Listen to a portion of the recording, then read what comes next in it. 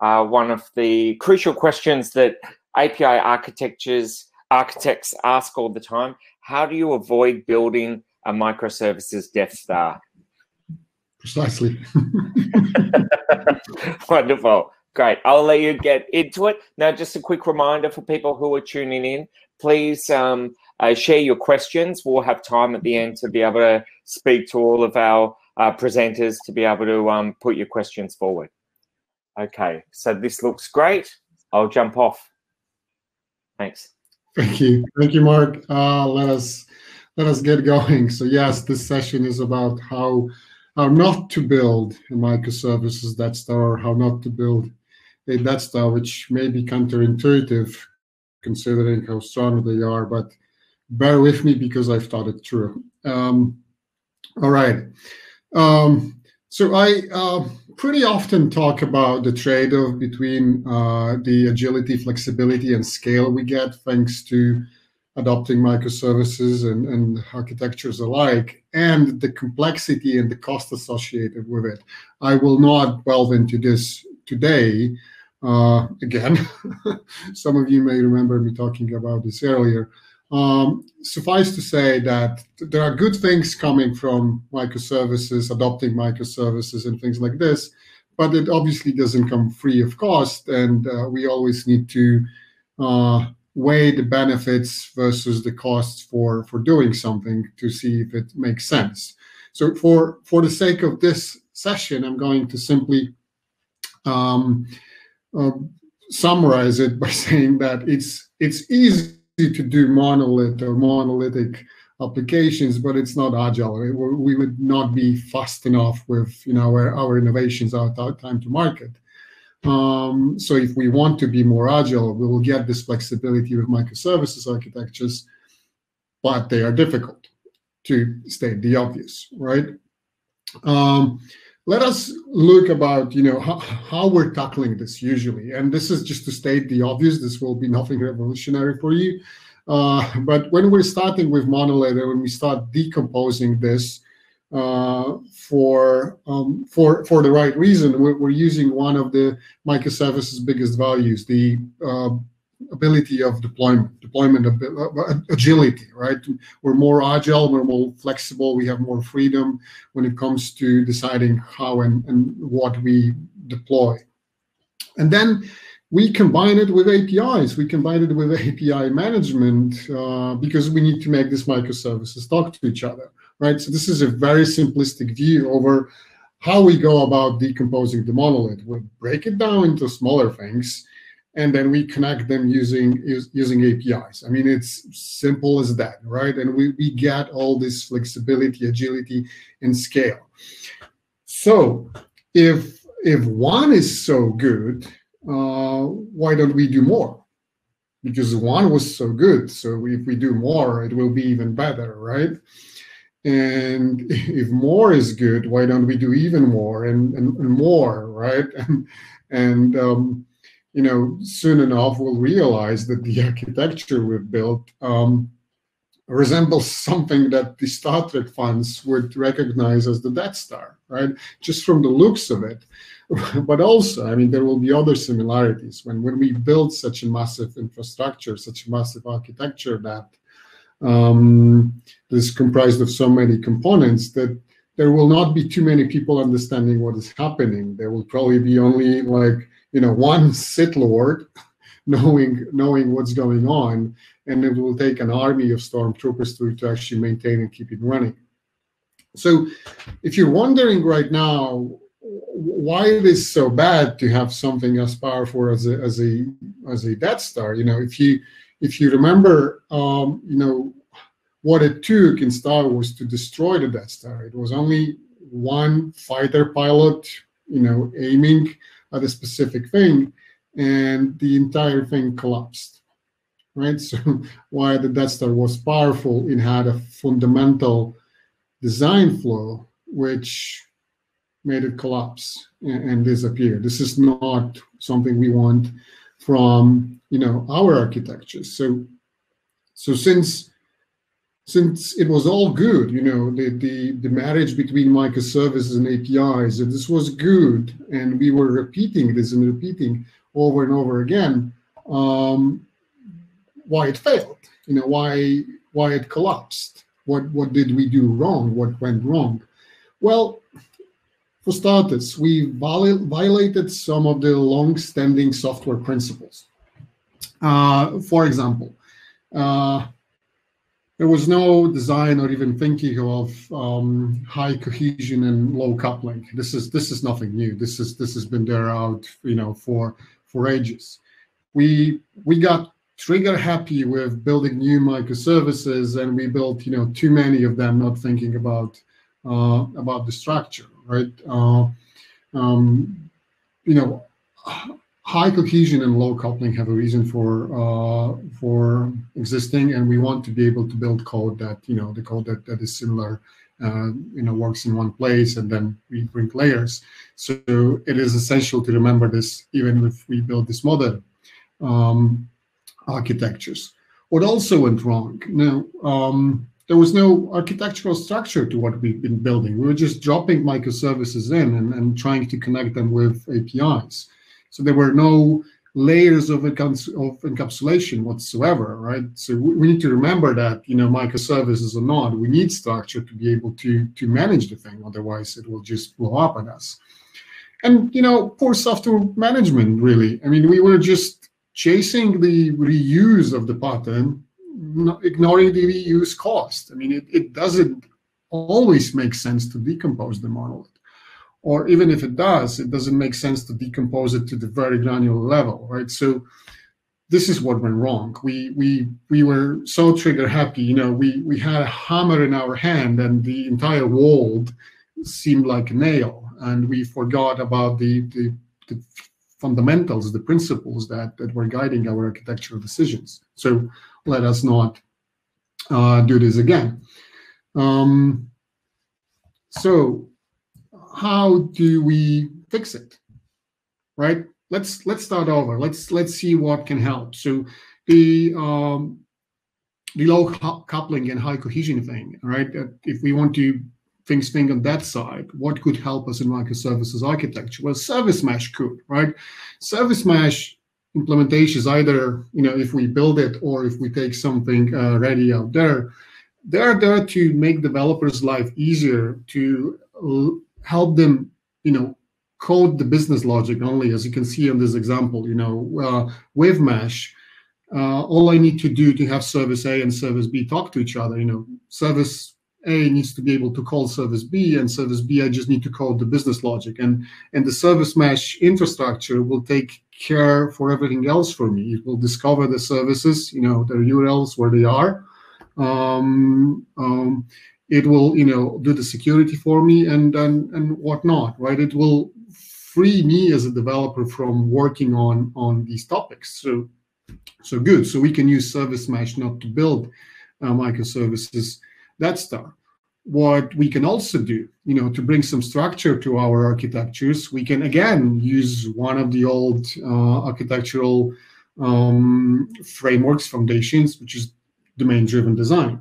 Right? Let us bring some structure. Let us group things together, things that make sense, and keep them closer for easier administering and managing of it.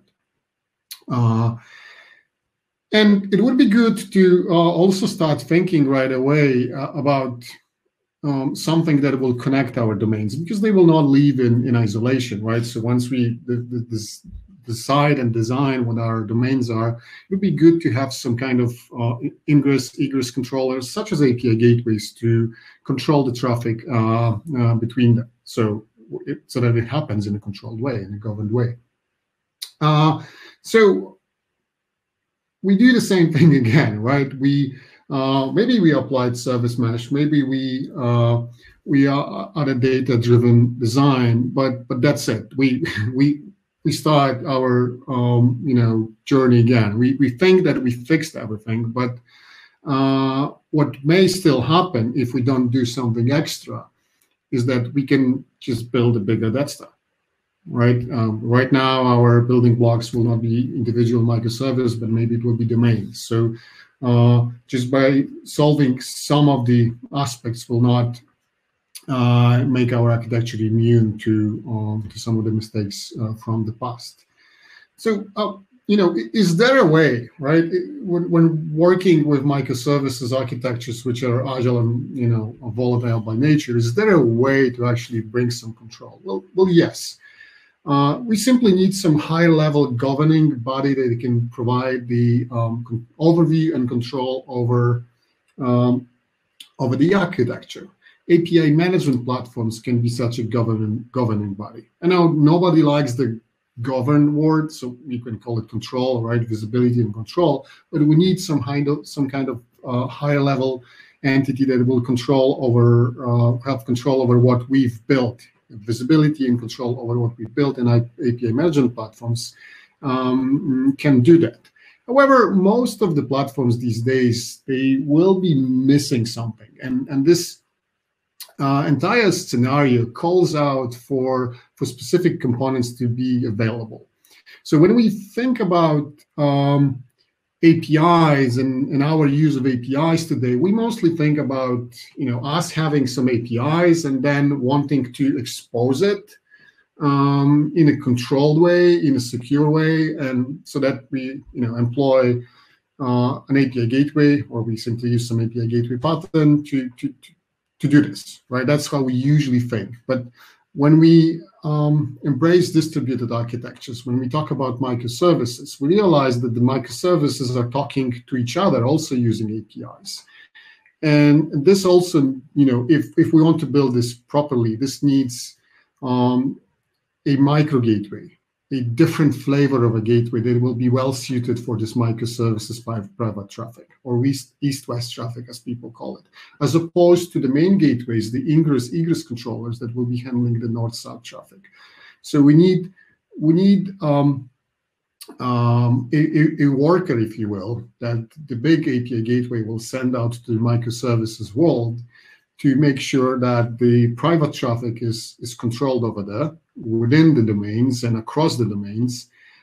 And if there's a need to expose something to the outside world, the API gateways, the ingress controllers will be able to control it. So that's one thing that is required to realize, to have this high-level governing body that will be looking at the things from the level up here into our microservice architecture. Then, we need to realize one thing about service meshes, the ones we built or the ones we use, that there's one fundamental flaw or gap in service mesh implementations. Remember why we wanted them, right? So that our developers can focus on building the business logic, and so that the infrastructure gives them everything they need, but they don't need to worry about discoverability, observability, all these things. And so far so good. But the thing is that most service meshes operate on a very low level of a stack, or layer 4, which is essentially in the network layer. And if we need to do things like masking sensitive data, or understanding who the user is, or make decisions about where to route traffic based on the messages themselves, or if you want to do some business level analytics, service mesh will fall short here. And again, developers will have to code this logic into their microservice for this to happen. And that's not why we were embracing service mesh. We don't want them to code this. We want the mesh to deliver this. So what do we do next? Right, so if there's a gap, well, at SoftwareAG we figured that if API management could be these platforms to provide visibility and control over microservices applications, they need to have a couple of components that enable this. One of these components is a dedicated micro gateway, and another is a capability of working with service meshes. So there's something we call AppMesh at SoftwareAG, and AppMesh is essentially a capability that allows you to do the thing that you would have to code in service mesh, to do the same thing in a configurable way, using using API gateways, using configurations, policies that API people know, and achieve this application layer, this business layer enforcements, this visibility, control, and things like that, closing the gap of service mesh implementations. So in the result, and at the end, we would have an architecture that would use API management components, API gateways, to make sure that things connect to each other, that microservices talk to each other, that domains are connected in a controlled way, that if we need to expose something to developers, we can do this again in a controlled and governed way through developers' portals. There's some governance about it, and we have ways to engage people. So API management platforms as the governing body for microservices, not to build a Death Star. Summarizing, obviously, microservices are good. Microservice architectures are good. They give us a lot of flexibility, a lot of agility, a lot of scale, but they do increase complexity. So we need to skill up to work with them, and we need to remember, the architectural principles that we work with. We cannot get trigger happy. One of the things that can help us building microservices architectures is service mesh. Whether we build it or whether we take something from the market, we can use them and they will help, but we need to realize that they have a big gap which sets us back, which would, if used only with the service mesh, which would mean that our developers still need to code some infrastructure logic, and we don't want that. API management, and AppMesh specifically, bridges the microservices world with the API management world for control and flexibility. So we can use API management and API management principles to decompose our monoliths into microservices in a way that it will not result in a microservices Death Star, which would sooner or later explode in our faces. If you don't know SoftwareAG, we are a leader in the API management market. We've been ranked as a leader by Forrester in the recent wave, so make sure to check it out if you're interested. If you want to learn more about us, try us for free. Go to softwareag.cloud to try our API management. Visit us at GitHub if you want to see how we do things about our API management, and check more of our demos online. We have a YouTube channel where you can see a lot of things live over there. That was it from me for now. I believe we have a few minutes for questions if there's any. Thank you, guys.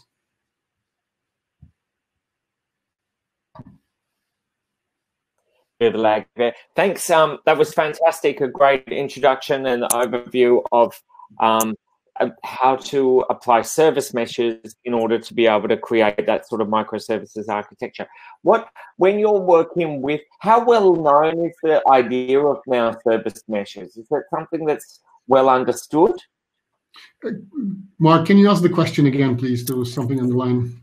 Sure. So then how well understood? So one of the areas that you're talking about is introducing the concept of service meshes. Yeah. How well understood is service mesh as a sort of technological approach or an architectural approach? How well understood is that? Well, there's no one answer to this. It probably varies from industry to industry, but I can see service meshes starting to be used. There's some realization among developers that it solves my problems here and there. It is missing some things that I still need. So I don't see wide market adoption of service meshes yet, but people are definitely flirting with it because it is useful. But it needs some time to mature enough to be able to provide everything the developers will need. Sure.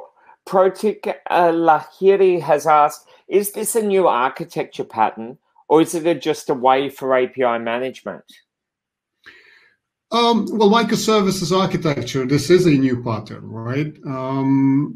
And while we are, what I was trying to say in this presentation, while we're adopting this new paradigm, we need to watch out for some of the pitfalls that we haven't seen in the other architectures, right? We cannot forget about what we've been taught as architects when we build a new thing.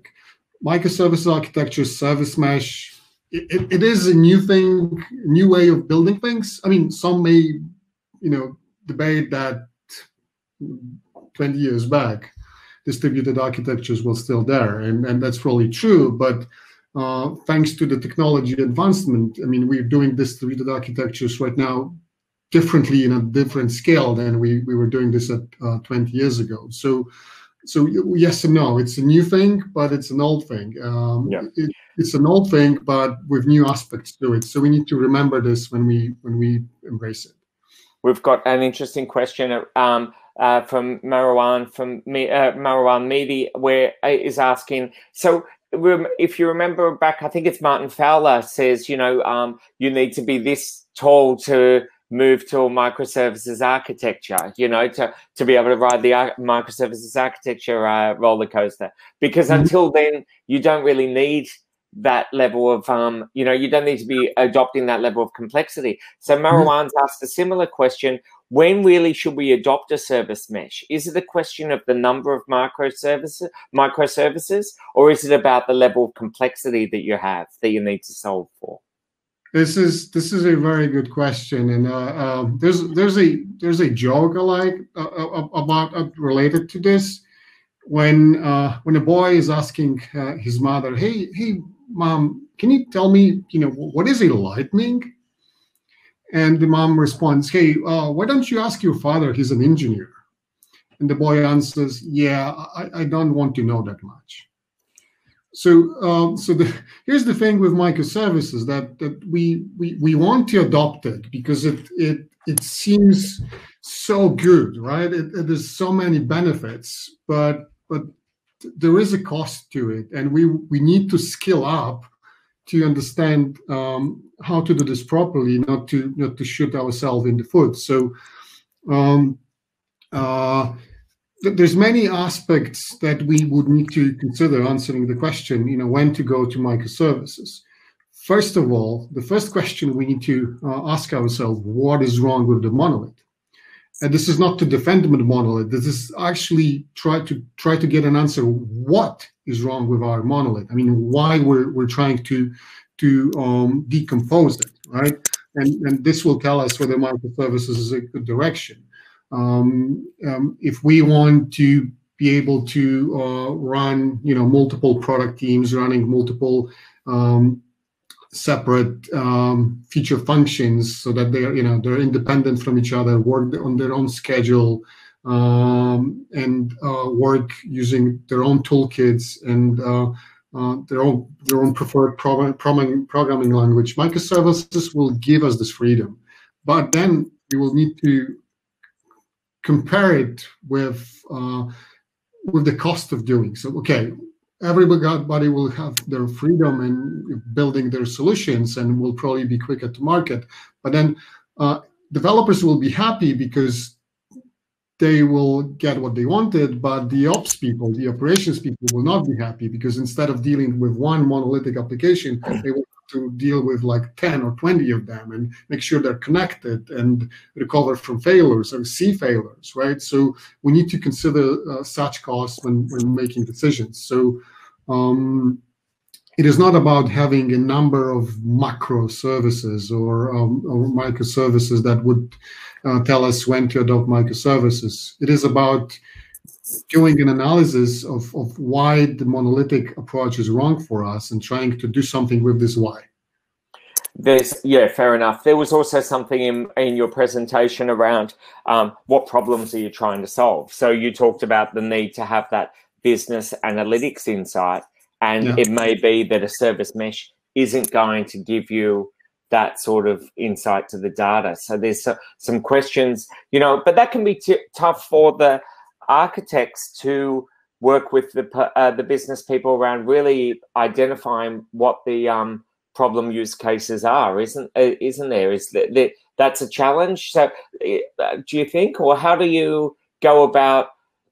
So sometimes the people that you would be wanting to speak to around what the problems are with the monolith, for example, they're not necessarily architecture people. They might be the people trying to extract value from the monolith. So how do you raise that, or how do you involve them? It's a very good question, and it goes back to thing that is very old in IT. It is about the language that our consumers are using and what we as the providers of the technology are telling them. So our internal or external consumers would tell us things like, the marketing department can tell us, hey, I really need this application like next week because I need to run a campaign. And if we don't run this campaign, we're going to lose a lot of money. That's how business would communicate with us. And me being on the technology side, like next week, that's not doable. Do you know how much it takes me to roll out a new application? That is not doable. So, and here's the problem. I need to start thinking why it is not doable. I mean, my business has a need. Why am I not able to deliver on what they need?